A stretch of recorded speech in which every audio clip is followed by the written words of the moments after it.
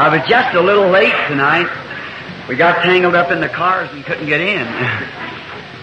I'm usually late, Not long ago I was speaking at a United Brethren church, and the minister got up and said, "I want to introduce you to the late Mr. Branham."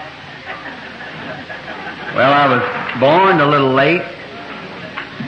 I was late for my wedding about 2 hours.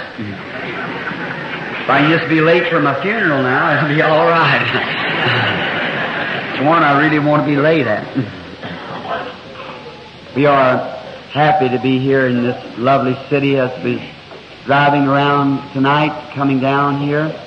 I was thinking of back several years ago when we had the meeting here, and I was thinking what a wonderful time the people here showed us, how they were so nice, and the Lord blessed us, and Brother Bosworth was with us. He's gone across the sea now, on the other side. I went to see him just before leaving. He was way up to 100 years old. He just come back from Africa, where we've been missionarying together. I said to him when he was rushed into his home, and there laid the little patriarch laying there dying. And he laid a horseman there, if there ever was anyone that had the dignity to it, was F.F. Bosworth. He was a great man of God, one of the early ones. Come here in Texas and stayed in one city for 10 years and 77 churches. And with one revival, never stopped, night or all days, and for 10 straight years, every night somewhere holding a meeting for here in Texas. Did you hear how he went? About an hour before he left to cross the way, he'd been asleep for a while, and he raised up, looked in the room and said, "Mother." And for one solid hour, or maybe 2 hours, he shook hands with friends that he had led to Christ and been gone for 50 years. Crossed over the bar on the other side. Went back, laid down his hands, crossed him like that. Went to meet God. I'll never forget his last words to me. He said, "Hurry, Brother Branham, get overseas right quick. There's where the fields are open." And he said, I said, "Brother Bosworth, you're not sick?" He said, "Not one big sick." Said, "It's just coming my time now. I've lived my life." I said, "Of all your long life for Christ, what was your greatest time, Brother Bosworth?" He said, "Right now." And I said, "Do you realize then that you're going?" He said, "Yes, but Brother Branham, all I've lived for the past 60 years has been for Christ, and most any minute He'll come in that door to take me home." That's all. Lives of great men all remind us, and we can make our lives sublime. With partings leave behind us footprints on the sands of time. I think of his testimony. I think of Paul Rader when he went. How many ever knew Paul Rader? Many of you people. He was a great man of God. Went in California. I used to sit at his feet when I was a little boy. And he and Luke kind of stuck together like my son and I, Billy. And when he was dying, the Moody Bible Institute of Chicago had sent a quartet down to sing, and they were singing kind of a slow songs, "Near My God to Thee." And Paul, if you knew him, he always had a sense of humor. He wrote this song, my theme song, "Only Believe." And he had a sense of humor. He's always cracking something like Brother Bosworth. So when they were singing "Near My God to Thee," he raised up the bed and said, "Say, who's dying here, me or you?" He said, "Raise up those shades and sing me some real good snappy gospel songs." And they went to singing "Down at the Cross Where My Savior Died." He said, "That sounds better." He said, "Where's Luke?" And Luke didn't want to see his brother die, so he was in the other room. And he said, he's in the other room. He said, "Tell him to come here." Luke, great big fellow, if you all knew him. He and Paul and Billy Sunday and F.F. Bosworth and all them were in their days. Carried the gospel in their days. So then when Luke said to Paul, or Paul said rather to Luke, he took hold of his hand and said, "Think of it, Paul, or Luke. We've come a long ways together, haven't we?" Said, "Yes, we have, Luke," or Paul. Paul said to Luke, "We've come a long ways." He said, "Yes, we have, brother." But said, "Think of it. In 5 minutes from now, I'll be standing in the presence of Jesus Christ, clothed in His righteousness. Squeeze His brother's hands and die. I think as Balaam said of old, let me die like them. Oh, we're all happy to be Christians, aren't we? I wonder what we could look to tonight if it wasn't for Christ. What hope would we have? Where could we settle? Where could we base anything for a foundation today outside of Christ? Oh, sinner friend, you in this little auditorium tonight, let me warn you, flee from the wrath that is to come. There's only one hiding place. I'm glad that God made a city of refuge, Christ Jesus. We can run in our safe. Recently I was in India, Bombay, where the Lord let us preach to the greatest crowd. 1,000 blanket natives, breaking their idols on the ground, receiving Christ as Savior. I guess in India it was 3 times that, but we couldn't count them. Now, India is rather a bilingual country. You know, it was owned by England and just recently taken its freedom from bankruptcy, of course, and then they were bankrupt and they was given their freedom, rather. And then I picked up a newspaper and was reading in the English column and said, I suppose the earthquake is over now. The birds are all coming back. Now, I'd like to take just a moment to tell you the story. In India, they're very poor. I believe the most poverty-stricken place I was ever in my life was in India. You people just don't realize till you happen to go there once. See little mothers laying on the street and their little babies with no flesh on their face, little bellies swelled up. They're dying from hunger, begging for something to eat. Ask you to take the baby. You let her die, but try to save her baby. You take this one, what about that one, this one, that one, that, just everywhere. It's certainly a pathetic thing. And my heart broke to see India. I hope to go back again this fall. In the newspaper it said that all the birds that flew away from their coves. In India they don't have nice fences like you have here in the States, woven wire and so forth, and fine picket fences. They pick up the stones mostly and lay the stones together. There's 470 million people in India, and I know I'm exaggerating, but I'd guess 400 million beggars. They know nothing but beg. They got plenty of natural resource, but not the mentality to develop it. All they know is beg and religion. And I was entertained that afternoon in the temple of the Jains of 17 different religions, and every one of them denied Jesus Christ or Him or a God. So you can imagine what they are. They believe most of them in reincarnation. They wipe the streets where they go so they won't step on as much as a little flea or an ant, that it might be their mother returned back in that farm or something. I'd preach a blood sacrifice to people like that. But that night, when the Holy Ghost came on the scene, a total blind man stood there. I seen a vision. He's going to receive his sight. I said, I challenge every one of you Mohammedans, and all the rest, the Jains, the Sikhs, and the Buddhas and what more, to come here and give this man his sight. I said, what's the audience so silent about? I said, you can't do it, neither can I. But the God of heaven raised up Jesus Christ from the dead, has promised these things that we see, and I just saw a vision. I wouldn't have said that if I hadn't saw the vision. A man's going to receive his sight. I said, now, if the Mohammedan prophets are so great, let them come forth and give him sight, and I'll be a Mohammedan. I said, you thought it was the telepathy. I was reading his mind when I told him that he had to have holy men, or you just have to go there nearly to understand it. I said, this man is blind. He went blind watching the sun. He's a worshiper of the sun. He worshipped the creation instead of the Creator. We know that. Now I said, what would you do if the Sikhs wanted to convert him to their faith, or the Jains wanted him to his, what more? What would they do? Just change his way of thinking. We have the same thing in the United States, only one God. I said, all the Methodists want to make all the Baptists Methodists. The Baptists wants to make all the Presbyterians Baptists. The Pentecost wants to take the whole thing. So there you are. What is it? Changing your way of thinking. But there's got to be something that's right and something wrong.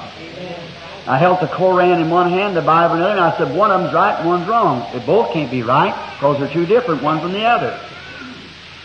I said, but if Jesus Christ, who has showed me a vision that He's going to receive His sight, if He receives His sight, how many of you people not seeing that your priest or no one else here can give Him His sight? And a man says he'll serve the God that gives him His sight. Now, if Jesus Christ will restore his sight, how many of you will seek Jesus Christ for your Savior? Just as far as you can see them black hands in the air, there's estimated 500,000 people. So, and when that man received his sight, he grabbed me around the waist. Now, the mayor of Bombay, I did have his name packed a long time in my pocket. He was sitting right there, and while they had a militia, they tore my shoes off, my pockets out of my coats. I have 20 or 30 people, and them guards trying to hold them back, and them little women to run over the top of them guards just to merely get close to where you're at, touch you, let the baby get near you or something. Thinking them hungering and thirsting for God like that, and you almost have to hire people in the United States to come hear the gospel or go to church on Wednesday night. It's pitiful. To finish my story, the little birds goes in these make their nests in these rocks, and also the cattle and sheep coming out of the fields and stand in the afternoon around the shade of these walls to keep out of the hot, direct rays of that tropical sun. And all of a sudden, them birds flew away from their home and went out in the fields, in the trees and bushes. The cattle moved out from around the fences. The sheep went out in the field and stood leaning against one another. Something was fixing to happen. All of a sudden there came an earthquake. Shook all the walls down. If the little birds had stayed in their nest, they'd have been killed.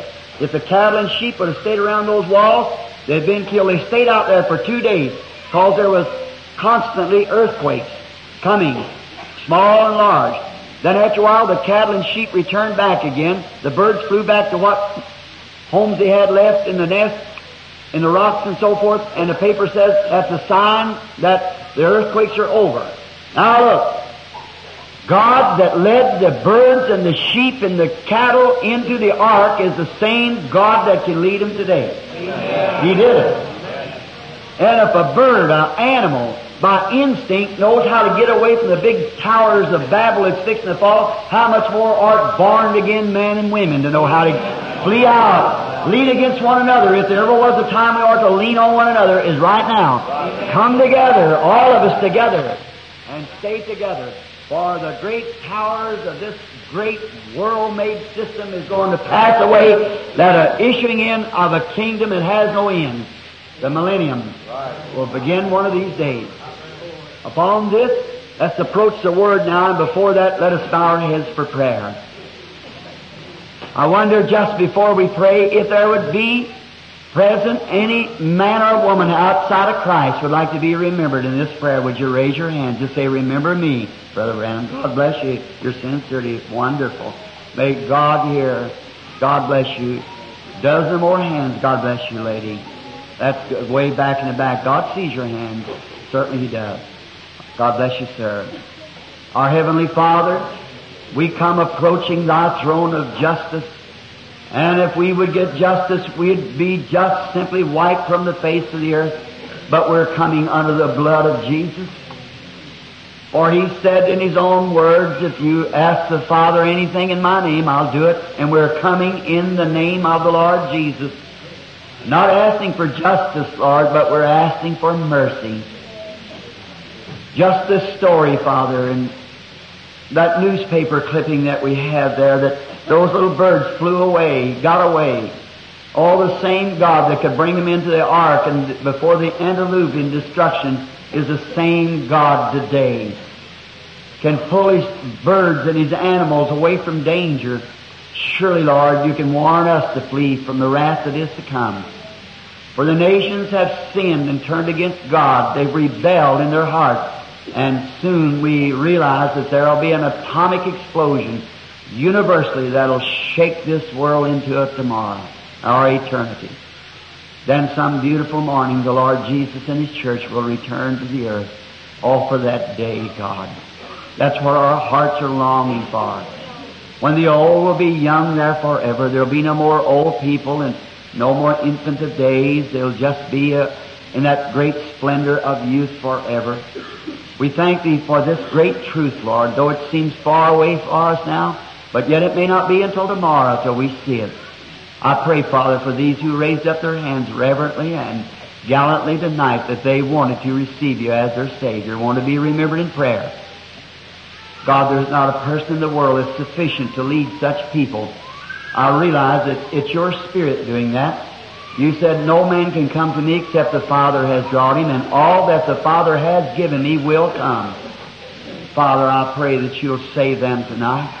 May something be said or done in such a way that they'll receive You as their Savior and be filled with Your Holy Spirit. For we realize that those that are sealed, the plague has been commissioned not to come near any of those who has the seal of God in their forehead. Grant it, Lord. Save the savable tonight. Fill with the Holy Spirit those who are waiting for it. And heal all the sick and the afflicted. Bless the saints, Lord. Give them a new courage. May they buckle up the armor a little stronger. Bless every church, every denomination. God, we pray that Your arms of mercy will reach out into them and a revival will break in every church through this community here, and there will be a coming together like a rushing wind. Grant it, Father. Send a revival to these wonderful people here who love You. I pray that You forgive us of our shortcomings and sins. Now, Father, hide the speaker tonight in the blood of the Lord Jesus, for we ask it in His name. Amen.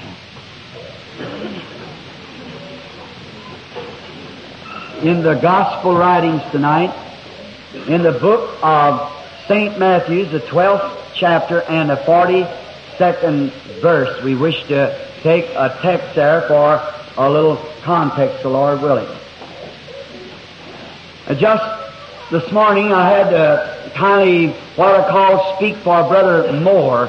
Brother Moore had to go back home, for he's bringing his wife and them down in the morning, and we're waiting for him to come. Brother Moore's a great soul for God. Amen. A great man of God. I've known him since I was just started in the ministry 14 years ago in evangelistic service. He's been many places over the world. I found him. He isn't here tonight, so I can say this. A real, true, blue Christian. A real man of God. Brother Moore got a wonderful church up there at Shreveport.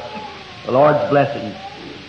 Now, in St. Matthew 12:42, and the queen of the south shall rise up in the judgment with this generation, and shall condemn it.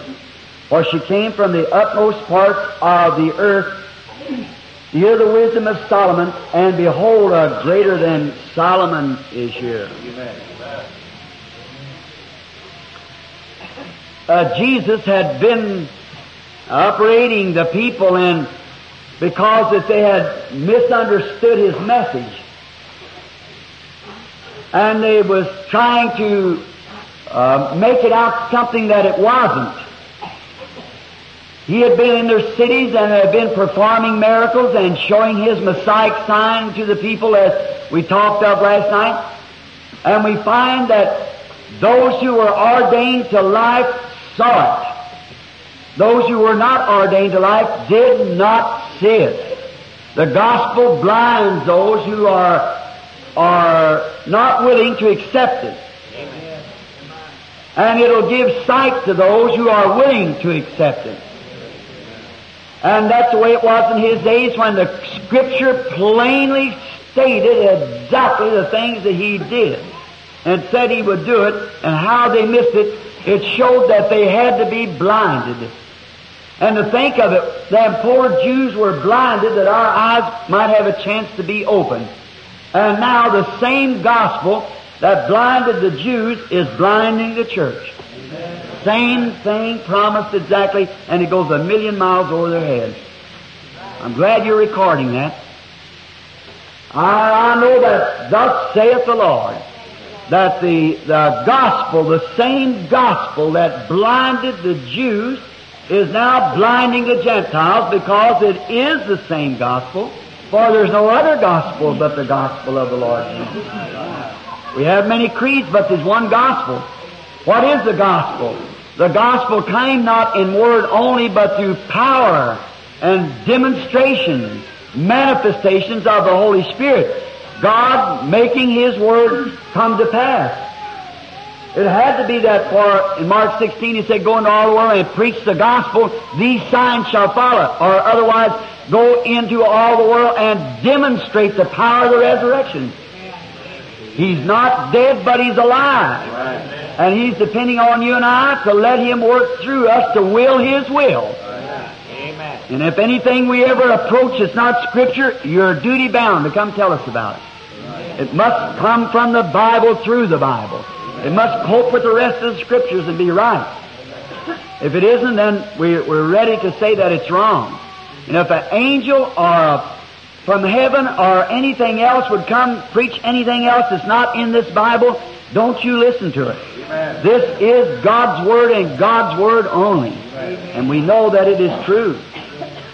Now, we find that Jesus had thoroughly and convinced every believer that believed on Him. As He said, my sheep hear my voice, stranger they will not follow. And we found last night in giving what God said He would be when He come, what the prophet spoke of, that He would be a God prophet. The Lord your God shall rise up a prophet like unto me. And they know the Messiah would be, the sign of the Messiah would be the prophet. Here some time ago speaking to a rabbi, where a man, John Ryan, had been blind for 20 years, received his sight begging on the streets in Fort Wayne. And this rabbi called me in and said, by what authority did you open John's eyes? I said, I never opened his eyes. He said, well, how did you do it? I said, in the name of the Lord Jesus Christ, the Son of God. And he said, far be it from God having a son, how could a spirit have a son? I said, Rabbi, I'd like to ask you something. Would you believe the prophets? It would be hard for you to believe the prophets. He said, sure, I believe the prophets. I said, who did Isaiah speak of in 9:6 when he said, to us a child is born, a son is given? Well, he said that was the Messiah. I said, what relationship is Messiah to God? He said, He is God, the Anointed One. I said, tell me one place that Jesus ever failed to, but what He showed that He was the anointed Messiah, the Lord your God. And he said, well, he was a thief. I said, how was he a thief? He said he stole corn right out of the cornfield. I said, Rabbi, your own law said that a man can pass through a cornfield and eat what he wants to, but he can't take out any in a bag. He didn't even know that being a rabbi. He can't take any out but a variety. I said, he didn't steal. You know that rabbi stood there for a few minutes. And I said, Rabbi, don't you believe that he was that? He said, look, sir, said if I preached that, I'd be down there in the street begging. I said, I'd rather be down there begging and drinking branch water and eating chicken 3 times a day in my name and gold on this temple here and know I was an error. I'd rather be truthful. And he started to cry and he turned around and said, I'll see you later. I said, you're not honest with me, Rabbi. He said, I believe if them temple priests would have listened to him, we had been better off today. And I said, then you believe what about it? He said, I believe he was a good man. I said, Rabbi, do you believe he was a good man? He said, I'll go farther than that with you. I believe he was a prophet. I said, that's all I want you to say. Then he said he was the Son of God. And then if he was a prophet, he can't lie. Amen. So therefore you believe he was a prophet, the Son of God. He showed the sign of Messiah, and he wouldn't talk to me no more and run into place. Oh, brother, what the love of money will do. What a love of some ecclesiastical form will do. But what the love of God will do then to a heart that's willing to surrender to the will and ways of God. Jesus had proved to them, said, if I do not the works of my Father, then don't believe me.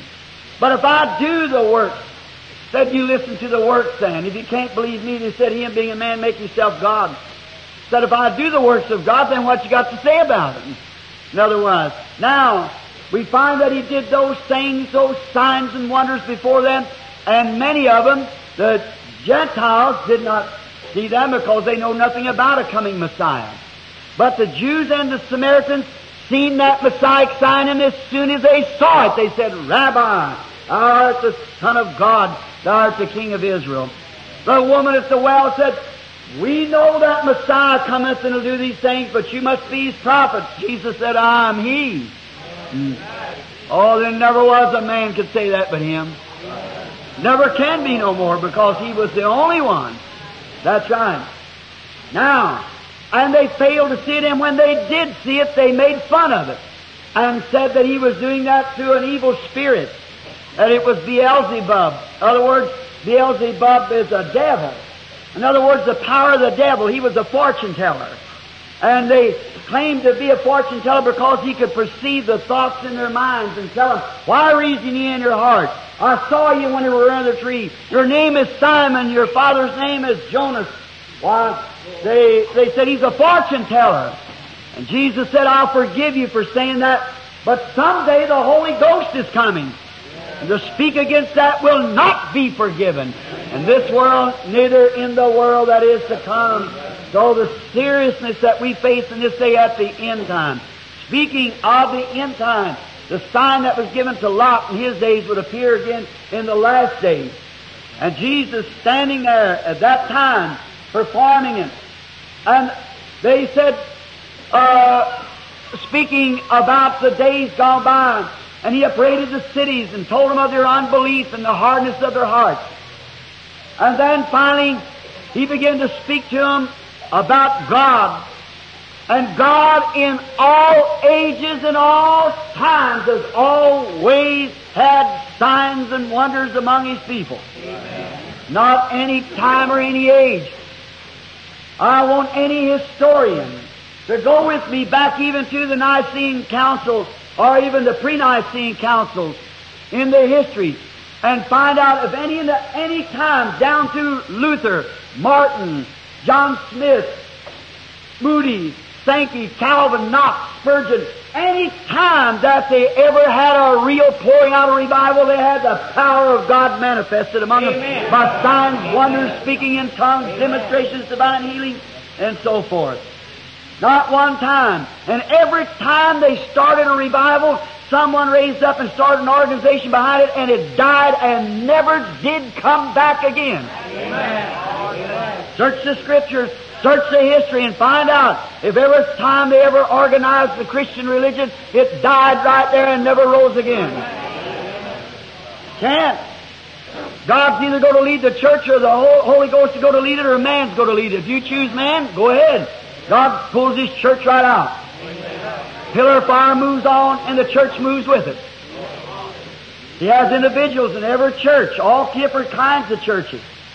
If a man is a Catholic and he's depending on the Catholic Church for salvation, that man's lost.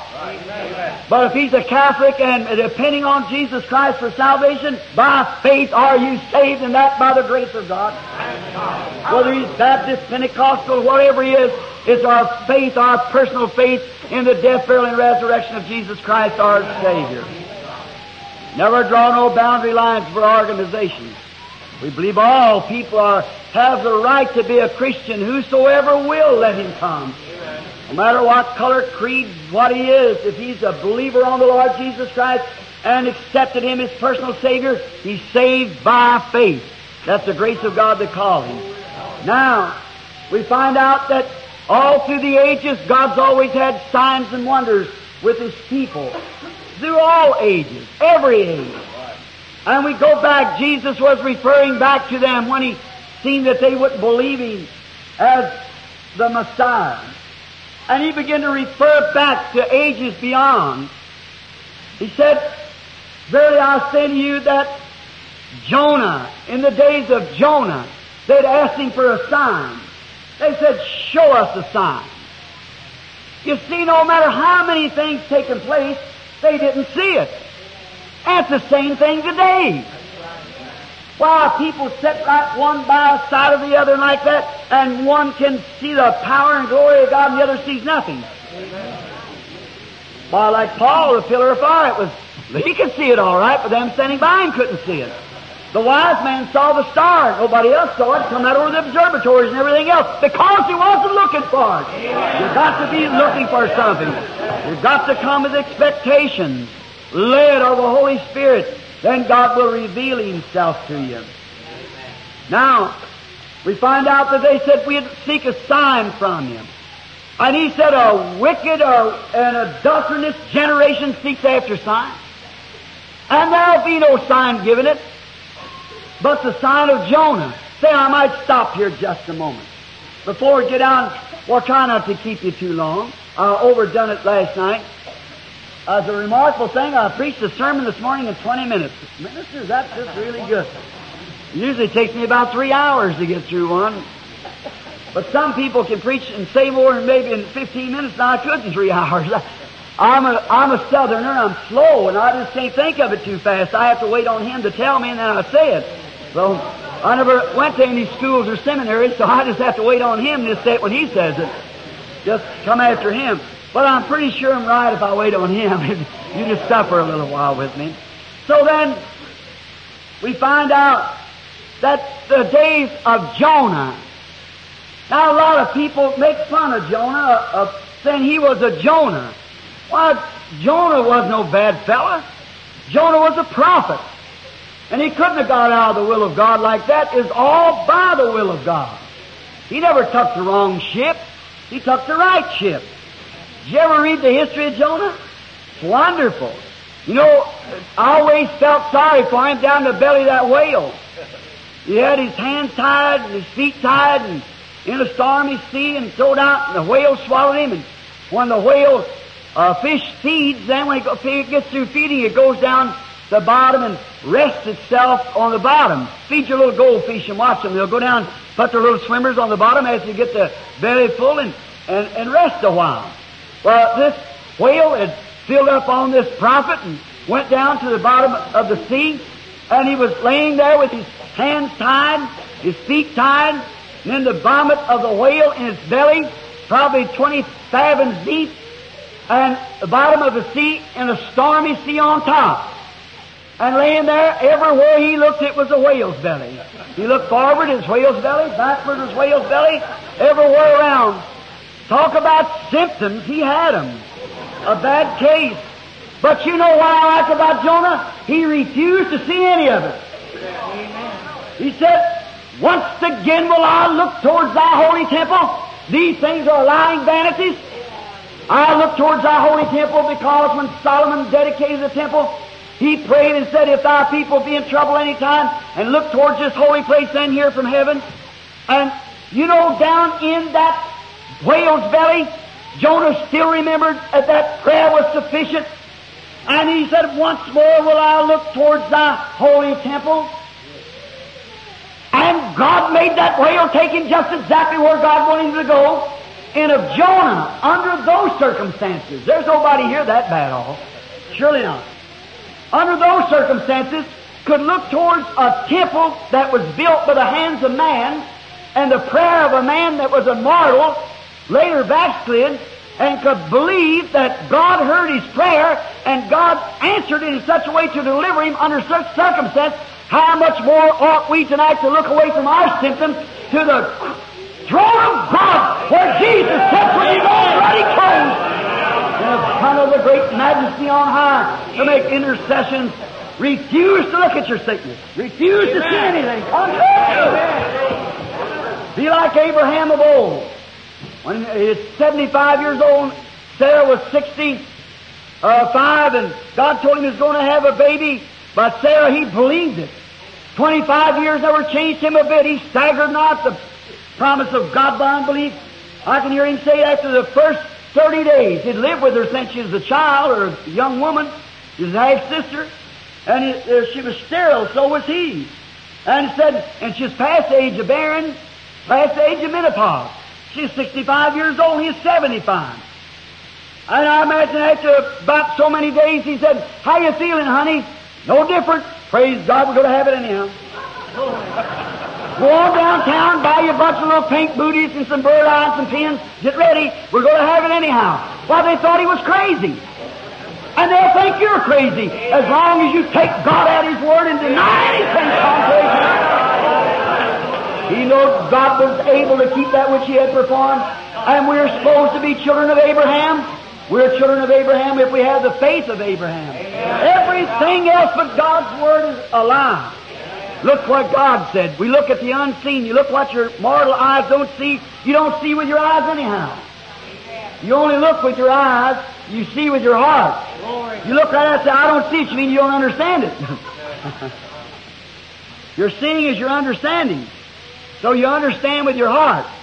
Now, Jonah, all that condition, God honored his prayer. There's one thing about it, a true child of God, you can't hide him from prayer.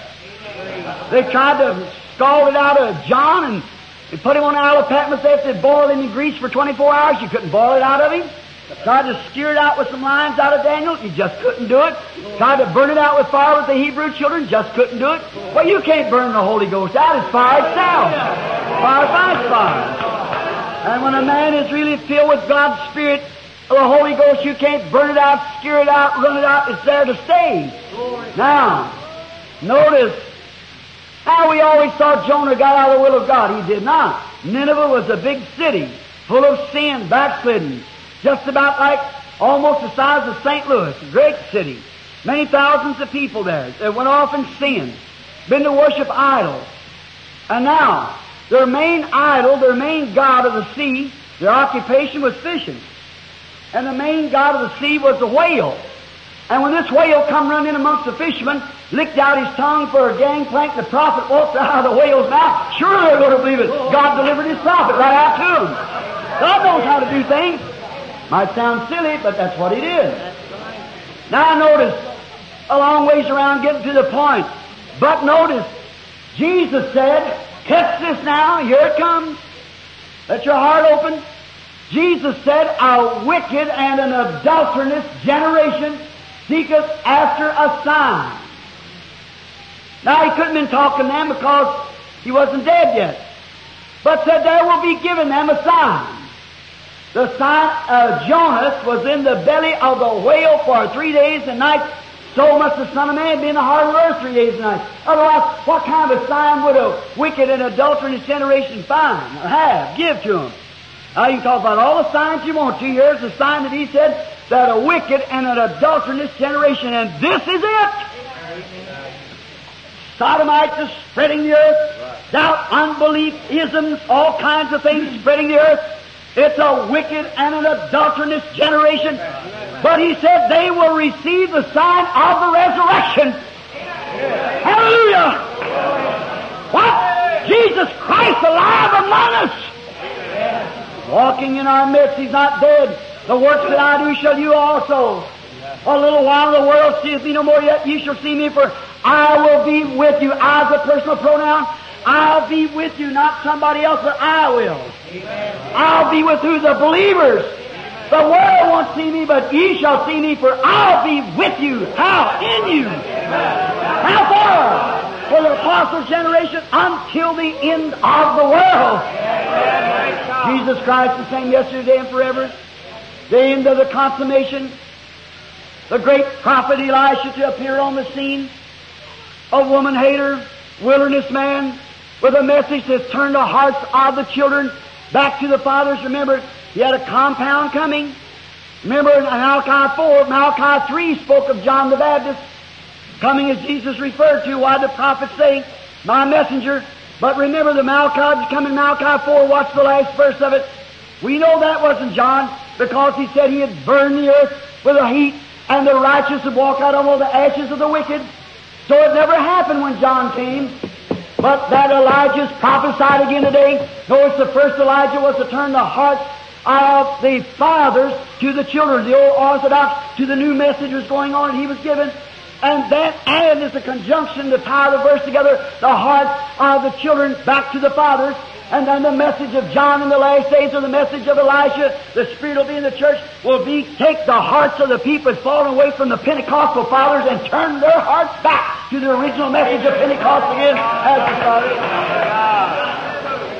the messenger of the covenant, the seventh star of the days. We're living in that day. Notice, this generation, wicked and adulterous generation, will seek after a sign, and they will get it. What kind of a sign? The sign of the resurrection. He is not dead, but He's alive. Our religion is not a history. It's a living fact. It's a living God. It's a living experience.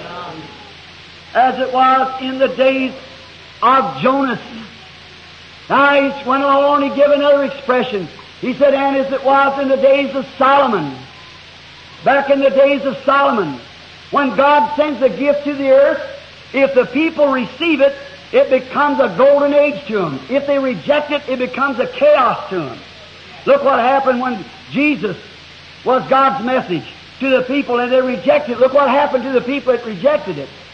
In the days of Solomon, Solomon's reign, any minister knows that was a golden age for Israel. The greatest age. They built the temple. They had no wars to mount anything. And they had a power of God among them. Oh, that gift was so great, so all the nations around about fear Him. Listen, brother, what we need today, we don't need atomic shelters. What we need is the baptism of the Holy Spirit. Nations will fear if this whole United States that claims to be a Christian will fall under the power of God. There will be so many things happen here to every nation will be afraid to turn an atomic bomb. Right? He is our refuge. He is our strength, our shield, our buckler, our all in all. Now, we notice then that He said, as it was in the days of Solomon, the queen of the south come from the uttermost parts of the earth to hear the wisdom of Solomon. Now, in the days of Solomon, all the people were with one accord. They all come in and rallied around a gift. Solomon had a gift. Did you know that? Solomon had a gift of discernment. And he could discern things. Showed it come from God. Well, all the nations come around and go in and the temple and hear this great man Solomon, watch his wisdom and know he was just a man. They know that had to come from God. And oh, how everybody talked about it. Every Israelite could stick his chest out, say, we don't serve a dead God. We serve one's alive. We can prove it to you. Come down to the meeting tonight and find out whether it's right or not. Amen. I like that. Hallelujah. You know where you're standing then. Come down and see if it's right or not. Amen. Come on into our country over here. See if the living God can come into a man and make him a superman almost. Amen. That's what He does with every born-again Christian. A superman, a superwoman, super child. Turns his back on sin and the things of the world and walks in peace with God. Super signs. He said He'd give us super signs. Now notice all the people rallied around it. Wouldn't it be wonderful tonight if all of we Americans would forget our denominational differences and we'd all rally around the gift that God give us, the Holy Ghost? Every church and every person would rally around that. Why, it'd be the talk of the world everywhere. Well, no, if it's our denomination, it's all right, but if our denomination ain't with us, nope, nothing to it. Oh, how carnal. No wonder God can't do nothing for us. With no condition, you ain't got nothing to build on. Notice, He'll never build up on our organizations. Just get that out of your mind. He'll build up on Christ Jesus with each individual that'll come and receive Him out of any organization. A true, honest heart. And one just as good as the other when it comes to that. Because it's all organization, which is all right. That's perfectly all right. But whenever you place, somebody told me not long ago, said, Brother Branham, you know what happened? This great organization is talking about has always sponsored you. You know what they did? They ousted you. They won't have nothing to do with you no more. Said they drove down their stake and said nobody received Brother Branham anymore. I said, well, I drove mine down too and went way out of passing and tucked them in. That's the thought. That's on. I take them in. Oh, a lot of God's children's in there. And that's right. The message is to God's children. Not to any certain organization, but to God's children. They put me out, I'll take them in, but spread mine a little wider. Just take it in. That's all. So we must love one another, keep the roots of bitterness out of us, then God can go to work into us. But till we get that, then we're just fighting the wind. We got to love one another. Jesus said, by this all men will know you're my disciples. Right or wrong, love anyhow. Now, we find out then that in the days of Solomon, everybody was with one accord, and everyone coming through that didn't have televisions then. Thank the Lord. But the only way they could take a word was from lip to ear. And everybody passing through would go in and see these great meetings and go down and tell their country. And you know, Jesus said, the queen of the south, which was the Sheba, come from the utmost parts of the earth, as the utmost parts of the known earth at that time. Now, if you'll notice, it's a long distance down there across the Sahara.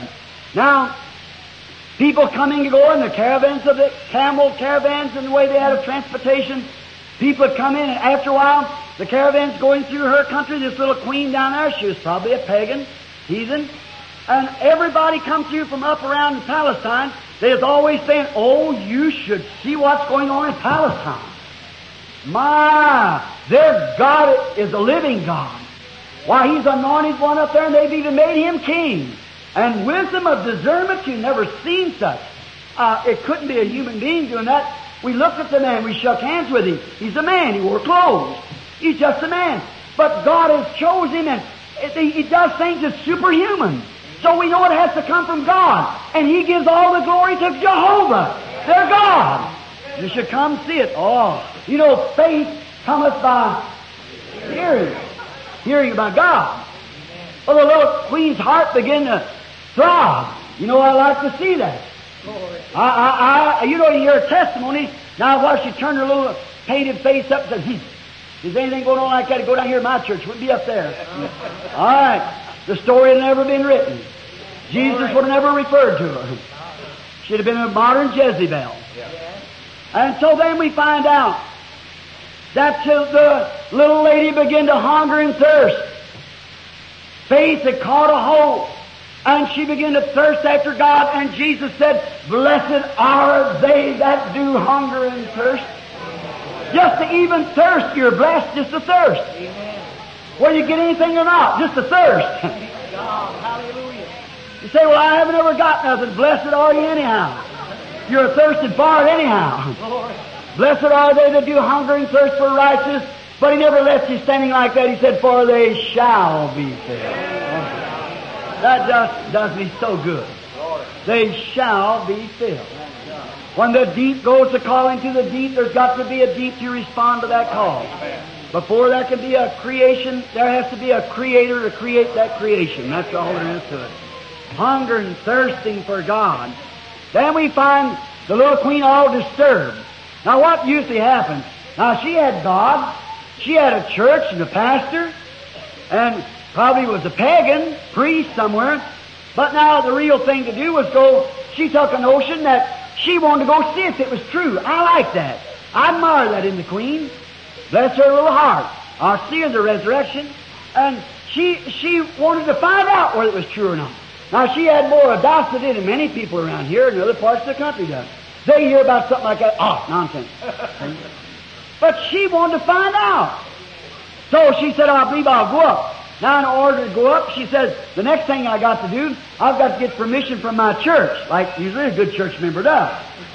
So they went down to her pagan priest, and she said, Sir, Holy Father, or what he called him, and I'll tell you that I hear news that there's a revival going on up in Palestine. Oh, I've heard that nonsense ever since I was a kid. You know, the devil takes his man, but never the spirit. It still lives on.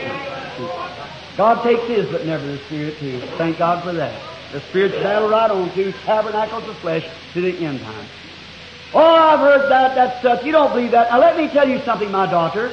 You must remember you have great prestige. You're the charter member of our church here. Your mammy belongs to this church. Your grandmammy belongs to it. We all come here. Why, your great-great-grandmammy come here. And you wouldn't be caught with a bunch of holy, people like that. You wouldn't go up there and such as that. It would be a disgrace for you to be caught in a crowd like that. But you know, when God goes to dealing with the human heart, no matter how big they are, He lets them see how little they can get. You see? She said, but sir, you know, there's something in me that I want to go see it. Well, I shall not give you permission. I'm going to make it strong. I know you're the queen, but I'm the priest. And you'll bring disgrace upon your papa and mama and upon this holy temple if you be caught with such a group as that. Well, look what they are. Why, they're renegades. There's nothing to them. You shouldn't go up and fool around such a group as that. If there was such a thing as the living God, look at the gods we got here. That's what's the trouble. They got too many gods. So she said, but look, let me tell you something. My grandmama went here, you said, my grandpapa went here, and my mama went here, and I went here, and I've heard all your creeds all my life, They heard all their life, and we haven't seen one mutter or anything out of them. They're dead. But they tell me that there's one living up there. That's the one I want to find out. If your creed is right, she might have said, why don't we see something about your God that you're talking about? You said He was, did He die? What happened to Him? We never have seen Him. Grandmama never saw it, and her mama never saw it, and her mama never saw it. When was He God? I like that. Glory to God. Make it real. When was He? Well, He might have said this, now my daughter, you're going to go off on the wrong end. You're the deep end. You're going to go in fanaticism. But she said, sir, I want you to know this. I don't care what the price is, and what you say, I'm going anyhow. I like that. No wonder Jesus said she'll condemn this generation at the resurrection. I'm going anyhow. We'll excommunicate you. Don't you come back here. No. If it's right, don't worry, I won't be back anyhow. I won't go back on that. I'm going to find out where it's right first. I can see her now. She thought over now. She had a lot of things to hinder her. Any person that comes to Christ, don't you worry, the devil's going to give you plenty to hinder you. He don't want you to get there. You're going to go through some obstacles to get there. The first thing you know, I can imagine she went back up to the palace. She sat down and she studied it. I can hear her say, now I've read all the scrolls that I could find on that ancient God of theirs back there, that Israel's God, Jehovah they talk about. I've got their scrolls here in our library, and the priests use them to criticize Him. But if that Jehovah is doing that to a man, that means that Jehovah is a living spirit that's in a living person. He's interested in a living being. He ain't some idol or some marble statue. He is a living person. So therefore I'm going to go up and see Him. Now she says this. Now the first thing I'm going to do, I'm going up first to draw my own opinion about it. I'm not going to take somebody else's word, or they're criticizing, one saying this and one saying that. Now let me go and find out for myself. I like that. Amen. I like that. Let me go and see for myself whether it's right or not. Let me look it over. I'll compare it with these scrolls that I read. If the Spirit that's on that man compares to the scrolls on here, I'm going to say Jehovah's with him, man, and He's a real God. But if it just Jehovah says one thing and it don't come to pass and these things are not right, then they're no more than our idols here. So I'll go up and find out for myself. Now she said, wait a minute. I've been a great tithe payer down here. So I'm not plugging for ministers and so forth. But she said, if it's so, I'm going to support it. I'm going to take some gold and frankincense and silver. Amen. If it's right, it's worth supporting. Amen. If it isn't right, then I'll bring my money back. Amen. She ought to come and preach to the Americans sometime. Support things that laugh at you and call you a holy roller, and yet you support it. That's right. But there you are. She said, I'll find out for myself, and if it's right, it's worth everything that I can do to support it. And that's the truth. Amen. It's worth not 10% of your money. It's worth your whole life. Amen. It's worth all the things of the world to you if it's right. It's that pearl of great price. If God still is, if Jesus Christ is the Son of God living today and living tonight, He's the same yesterday and forever, then it's worth every bit of our time, our talent, our everything. We should sell out to everything. Say goodbye to everything and serve it. If it ain't, well, let's just go join something and go ahead and get with a good crowd and live a pretty decent life and go on. But if it's right, let's get with it. So that's what she thought. So she loaded up the camels with gold and frankincense. Then the thought comes, you know, Ishmael's children was in the desert in them days, and they were robbers. And they were really a fleet man, too. Real fleet riders, murderers out there in the desert. And she had a long ways to go. Now she started off with her little maidens and her eunuchs, a little handful of them, to cross the Sahara Desert. Now, brother, I have respect for that woman. She didn't, you know, there's something about it. If God's really speaking to your heart, you don't notice fear. Amen. If God spoke to your heart and told you He's going to heal you tonight, you don't care what the doctor says is wrong with you. It just takes all the fear out of it somehow. She didn't care. She was going up to see if it was right or not. So she started across the Sahara Desert. Now look what that little woman had. She probably had to travel by night, them direct rays of the Sahara Desert. And remember, you know how long it takes to get across there on camels? 90 days, 3 months. She crossed that desert not in an air-conditioned Cadillac, some air-conditioned coach, Like some people lived here around this United States, they wouldn't go across the street to see it. Amen. But she crossed the desert, Amen. 90 days on a camel. And the danger of everything it was, not looking for nothing, but her little heart was beating to find out whether that really was a living God or not. She took part. No wonder she'll rise in this generation, and condemn it. She came from the utmost parts of the world under the utmost conditions against her to come and find out whether it was the truth or not. Nowadays, instead of coming and find out, they'll come in church, maybe sit down. I'll sit just a minute. Some of the good neighbor asked them to come. I said, if you don't say the things that I like, I'll get right up and go out. Oh, you miserable hypocrite. Glory. Amen. Oh, yes. I don't mean to hurt you, but it's better to scorch you a little and have you burned. So that's the truth. I don't mean to hurt you. I don't mean to do that. I love you too much, but I'm just trying to make a point to you. See? Oh, my. It's so miserable to live like that. I hate to live like that. And then there she come and now crossed the desert. She had all that difficult. And she had 90 days to travel, maybe travel at night because it's so hot she couldn't travel in daytime. And all those robbers with all that money and everything, and the only thing she did was one objective, that was to find out whether there was a living God or not. Whether that truly was a living God or not. Why ain't the people that honest today? Why don't they find out this Jesus that we all talk about and have creeds about and all kinds of creeds and things? Is he living? Where is he? What happened to him? The Bible said he's the same yesterday, today, and forever. The works that I do shall you also. Where's it at? When he comes to the city, why people laugh at it, make fun of it. Newspapers send out a foul report about it. Oh, brother, no wonder there's a bomb hanging in the shelter center for us. Right. That's right, but not for the church, remember. It'll be gone. Amen. In a moment, in a twinkling of an eye, she'll be changed and caught up. Across the desert she came. Finally, she arrived at the temple gate. Now, she never come just to sit down a few minutes and say, I'll see now. I'm going in. If he don't talk just like my pastor, I'll just pick up mine and go right back. See? No, she come to stay till she was convinced. She built her camp and just stayed right there in the court. I like that. I'll just stay to the end of the revival. I'll search out all the scriptures and see if it's right or not. I'll just not take my first conception of it. I'll just go in and find out. I know what Jehovah's supposed to be. I know what his promises is.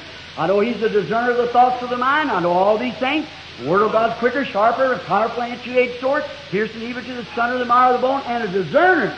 The Word's God. In the beginning was the Word was made flesh and dwelt among us. He was God. And the Word, Christ in you, a discerner of the thoughts and the intents of the heart. Oh, sleeping church, rise! Ministers, shake yourselves! The hour is here. Flee from these towers of Babel to the cross. There'll fall one of these days. Every plant that my Heavenly Father has in plan to be rooted up. But upon this rock I'll build my church, and the gates of hell can't shake it down. I'm so glad. A spiritual revelation. The whole church is built on revelation. Upon this rock.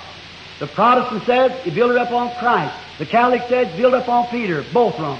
He built it up on Peter's revelation of who he was.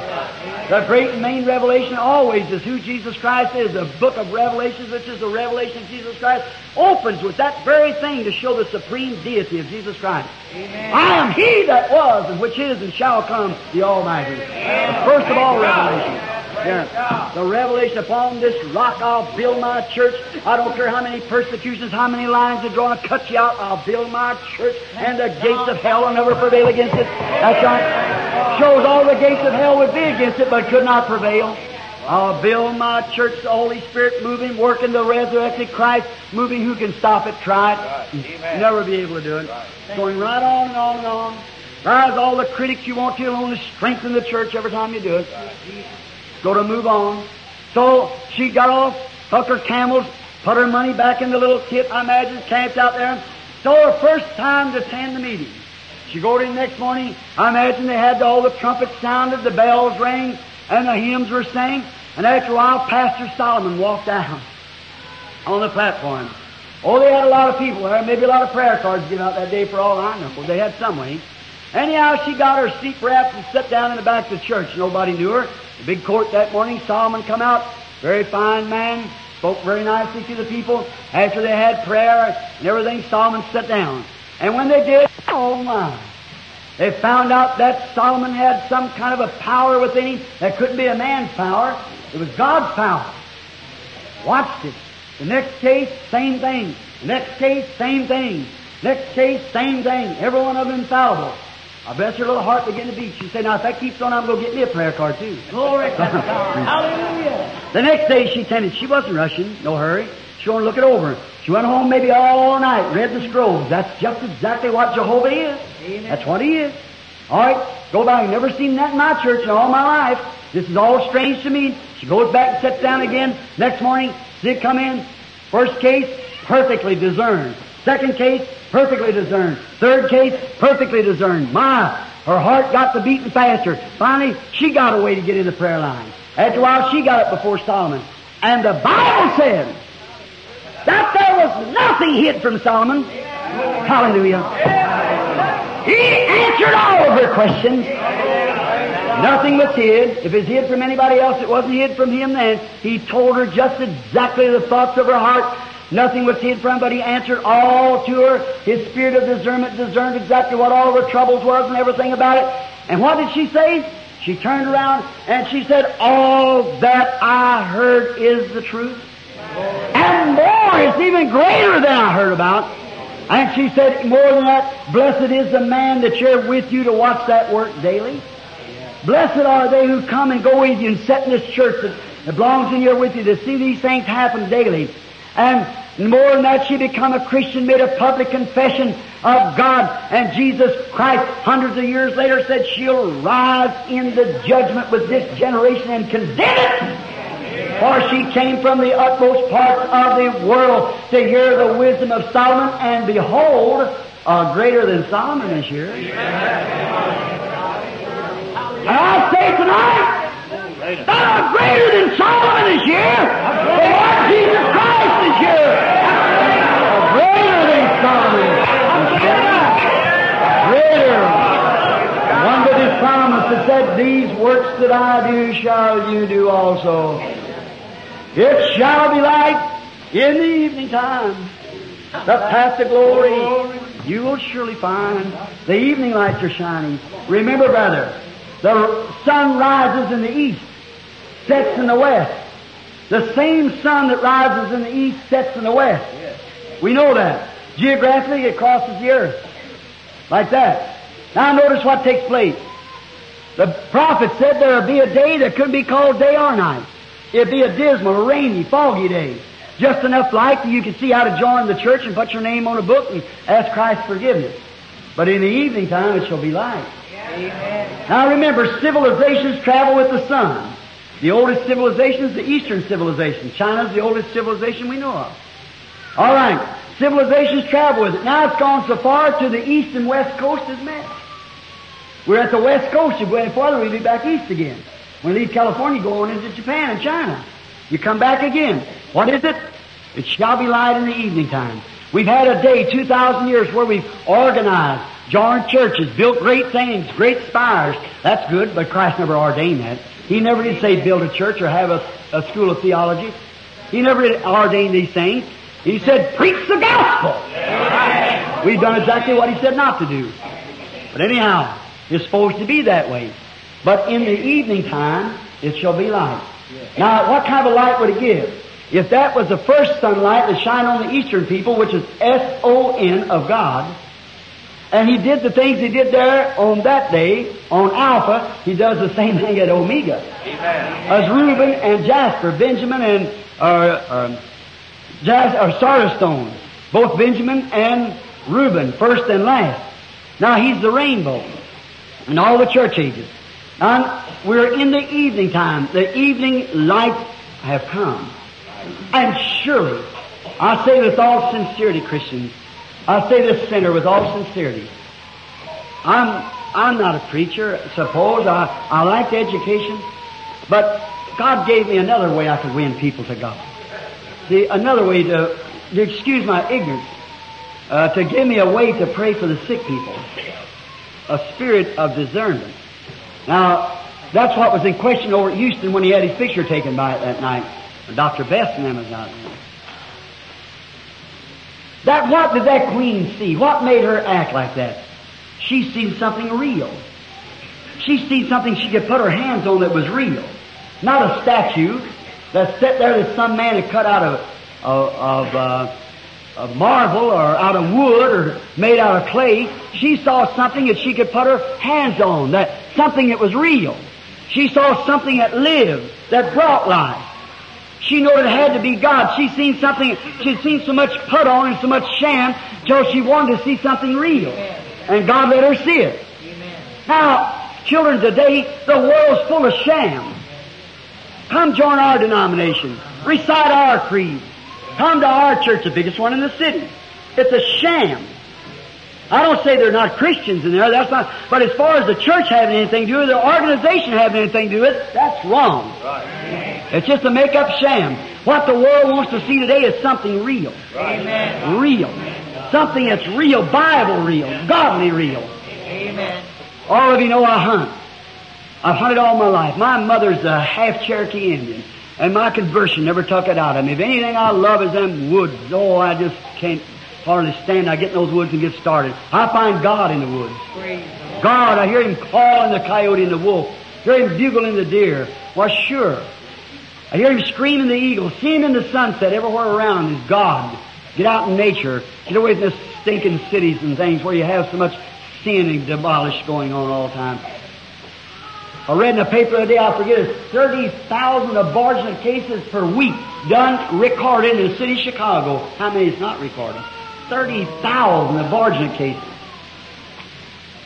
My, what's going to happen, brother? Amen. Think of the world over, what's going on at this time. Sin, oh, it's horrible.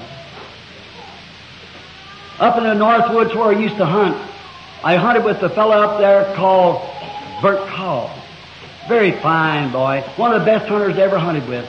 You never had to worry about him. You couldn't lose him. You knowed where he was at. And we loved to hunt with each other because we hunted the white-tailed deer. But that was the meanest man I ever seen in my life. He is the cruel-heartedest person I ever seen. He is another kind of a half-breed. So he's a real hunter. And I used to like to hunt with him, but he was so mean, so cruel. He used to shoot little fawns just to make me feel bad. Well, now if the law says you can shoot a fawn, that's all right. Abraham killed a calf and fed it to God. So nothing wrong in killing a fawn if the law said all right. But just to shoot him for the fun of it, that's wrong. That's murder. I don't believe in doing it. I'm a conservationist, the conservation officer for years. I still believe in it. And I belong to many conservation orders. But now, here I believe in it. I believe in conserving it. Now, if Bert would just do that because I was a preacher, he'd just make me feel bad. He'd say, oh, you chicken-hearted preachers, like that. He thought he was a big rough guy. So one year I went up there, and he had made him a little bitty whistle, and he could go like a little fawn, that's a baby deer crying for its mammy. And he'd blow this little whistle. If you ever heard a fawn cry, it's a funny little noise. And I said, Bert, you're not going to use that. He said, oh, go on, Billy, get next to yourself. And well, we went hunting that day, and there's about 6 inches of snow, good tracking snow, a little late in the season. Well, now, it's hard to find them white-tailed deer. As soon as the first shot fires, brother, you talk about Houdini, the escape artist, he was the amateur to them. They can get away. And they won't come out. You have to get them out of them brush, shake them out of there some way, because they'll hide, lay down, crawl in the brush piles, everything, get away. A lot of hunters. That's the reason you had to be on the moment, shoot quick, fast, everything to get your deer. And Bert and I used to do real well, but he wanted to murder him. He'd get 2, 3, 4, 5, anything he could just to make fun, just to laugh at it, and then laugh at me. One day up there, we went back in the woods, and got about dinner time. We always carried a jug of hot chocolate. Kind of warms you up where if you get turned around somewhere and have to stay out overnight. We'd always carry a little lunch, and we'd hunt up to the Presidential Range, Mount Washington, Adams, over Cherry Mountain, and so forth. It's a beautiful country. And we'd went way up into the Call's Gaps and up in that way. And we'd been up way high, and we'd hunted up to about 11 o'clock. We'd come to a little clearing about the size of this auditorium, and Bert kind of hunkered down like this, started back in his bosom. I thought, well, we're going to sit down and eat our dinner. We usually separate him, one go one way and one the other and going back. Coming up the mountain, hunt back down, one take one slope and the other and going back. And so he sat down, and I started to sit down too. And I seen he's reaching in his pocket. And he got that little old whistle. I said, Bert, you wouldn't do that. He just laughed. And he had eyes looked just like a lizard to me. Some of them lizard-looking eyes sit sideways. He looked up at me, kind of halfway grinned at that, looked like a sheep-killing dog. And he took his little old whistle in his mouth, and he blowed just like a little baby fawn crying. And when he did, to my surprise, right across that opening, a big doe raised up. Now, a doe is the mother deer, if you wouldn't know. Oh, she was a beautiful species. Great, big, pretty ears. Those big brown eyes are shining. I looked at her, and he looked up at me, them lizard eyes. I said, Bert, you wouldn't do that. Now, that's strange. They won't raise up that time of day like that. They'll stay. But what was it? She was a mother. A baby was crying. And I watched her again. I could steer that big head up, looking around, big ears sticking up. And he blowed again, cried like a baby. She stepped right out into the opening. Oh, that was very unusual. They don't do that. And I see her step out there in that opening. I thought, uh-oh. And I seen him pull back that lever, throw in that shell on that 30-06. Oh, he was a dead shot. And he laid that scope down that crosshair right across her heart. I thought, oh, mercy, how can he do it? How can he do it? That precious mother standing out there looking for her baby. And 1 second from now, he touched that trigger with that 180-grain mushroom bullet. He'd blow her precious heart plumb through the other side of her. I thought, Bert, how can you do that? How can you be so cruel? And I seen him with them lizard eyes getting down. I thought, all right. I couldn't look at it. I just couldn't do it. And she was standing there, walking on. What was the matter? She wasn't a hypocrite. She wasn't trying to act something. She was a mother. It was born in her to be a mother. She's looking for her baby. Oh, my. She's watching that baby. After a while, when the barrel raised up above the bush, the deer looked. Now, usually they'll jump, run quickly. Well, that fast they're gone. But not her. She's seen the hunter. She spooked at it, as we call it. Look. She's seen the hunter. But she worked her mouth 2 or 3 times, raised up her head. Of course, she could smell us standing there. She looked. Well, what was the matter? Her baby somewhere was in trouble. Mother instinct. She knew it was death. She knew she was going to die. But she didn't care. There was something in her motherly love driving her to that baby. Where's it at? Where's my baby? It's in trouble. I couldn't look no more. I just couldn't. I thought that loyal heart of that precious mother, Bert, how can you do it? You're cruel. You're evil to do a thing like that. And I seen him raised up like that. I turned my back. I prayed in my heart. I said, Heavenly Father, don't let him do that. How can he stand, see that precious mother there trying to find her baby and then deceive her like that and blow her precious, loyal, motherly heart plumb through her? I said, how could he do that, Lord? And I waited. The gun never fired. I waited a little bit longer. It didn't fire. I thought, what's the matter? I looked back. The gun barrel's going like this. I looked around. He looked up. Great big tears were running out of his eyes. He threw the gun down on the bank. He said, Billy, I've had enough of it. Lead me to that Jesus you know. Right there on that snowbank, I led that cruel-hearted hunter. What was it? To the Lord Jesus Christ. Why? He saw something real. He seen something that wasn't put on. He seen something that was genuine. Born to experience a mother. Wouldn't you like to be that kind of a Christian? Thank you. Wouldn't you like for God to make you a Christian, as much Christian as that mother, that deer was a mother? Let's bow our heads a moment and ask Him to do it. Our Heavenly Father, a simple little story there of the Queen of the South seeing something real by a gift of God. In them churches up in New England there, they didn't have none but just church and so forth. That hunter had been, you know him, Lord, now a precious brother, a deacon in the church. But he had never seen anything real. Lord, you said if they hold their piece of stones will cry out. Something's got to cry out. There's a living God. The first time that man saw something that was real, he knew there was a living God then. You used a deer to perform the miracle. And bring a cruel-hearted sinner to you. Because a mother deer displayed the reality of motherhood. God, make every man and woman in here tonight a Christian like unto that. That can display such a love in their hearts that they'll be such a Christian, live such an unspotted life from the world, until their neighbors will know that they are real Christians and want to be like them.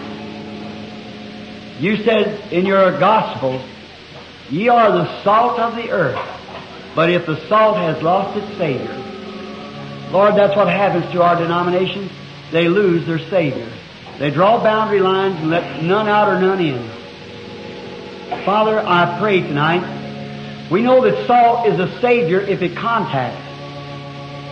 I pray, God, that this little church and these people will be so salty of the love of God till they'll contact every sinner that they can with such a life. If they can't preach a sermon, let them live one. Display a love for God as that mother dear did for her baby. They're waiting, Father. Receive them into Thy kingdom.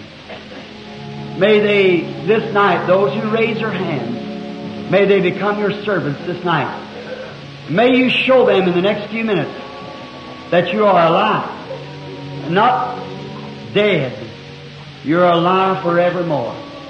You said, I am He that was dead and is alive again, and alive forevermore. And because I live, you live also. He that heareth my words and believeth on Him that sent me has everlasting life, and shall not come into the judgment, but pass from death unto life. Father, I pray that You'll make believers tonight out of all. If thou are in your unbelieving, may they go believing. And now the service is in Your hands, Lord. This is as far as I can go or any other man. But when we leave here tonight, I pray that the people as they leave this auditorium will say like those coming from Emmaus, did not our hearts burn within us? You walked with them all through the day. Yet they didn't know You. But when You got them inside the room, and then You done something just like You did before Your crucifixion, then they know that You'd raised from the dead. Now, Lord, come again tonight. We're shut in here in this inn tonight, in this little Legion building. Now come and do something tonight.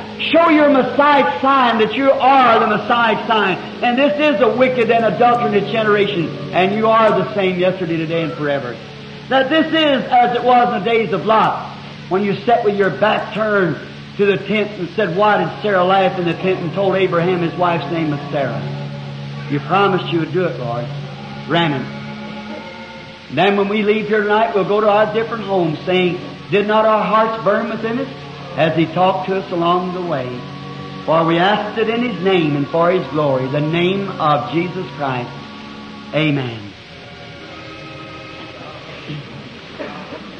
I am going to pray for the sick now.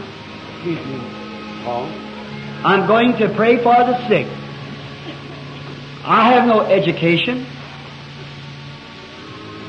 I have no powers. I'm your brother. I hope you understand that.